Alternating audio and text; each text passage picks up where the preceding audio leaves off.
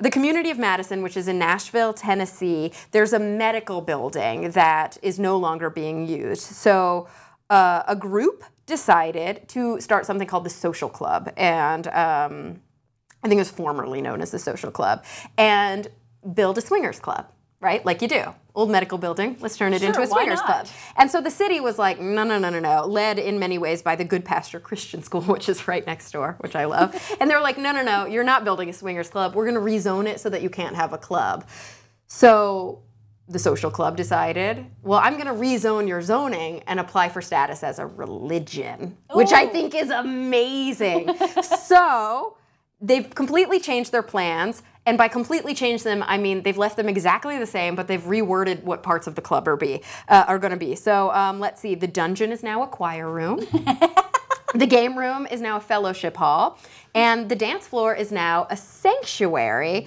And of course, the leader, or I should say the owner, is now an online ordained minister, which makes me so happy. Now, that is super clever. You know, good for them. That was a great thing to come up with. And look at that. I mean, that's okay. That's what we're talking about okay, that's here. all we can say. The dungeon as a choir room. That's my hilarious. favorite part. Although, now, is there a question? Do you have any question about the idea that this is located right next to what is essentially a school? No, I could give two shits. Really? This is an adult, it's a swingers club. It's an adult-only institution. And so you don't have any concerns about the usual zoning regulations. You know, you got to be 500 feet away. You don't want kids walking past porn and stuff like that. But yet this is not a porn shop, so they're not seeing signs of that. Yeah, it's not porn, and it's not liquor.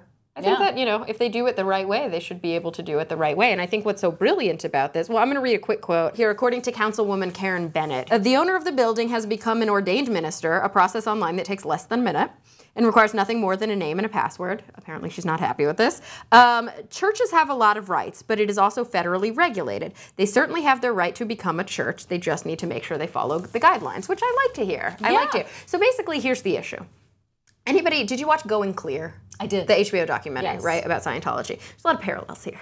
And I'll tell you why I think that's the case. So L. Ron Hubbard was batshit crazy, and as he was declining into madness and being incredibly afraid of psychiatry, he decided that he would start talking about how psychiatry is evil. Along the way, he realized that he wanted money, and he didn't want to pay his taxes. How do I not pay my taxes? And make a lot of money. Start a church. Now, I think that this is not an uncommon sentiment in these kinds of, I'd say, rogue religious institutions.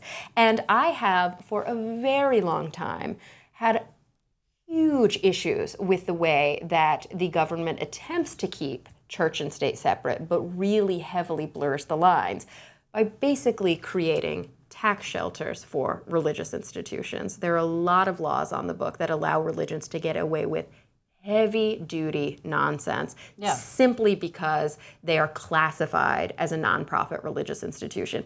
And you know what they say, if you can't beat them, join them. It's a pretty clever way to do it. It's a great political statement. Yeah. I don't even know if they know that they're making this political statement, but I think it's a good one. And I'd love to see how the social experiment ends up. Yeah, we'll see what happens.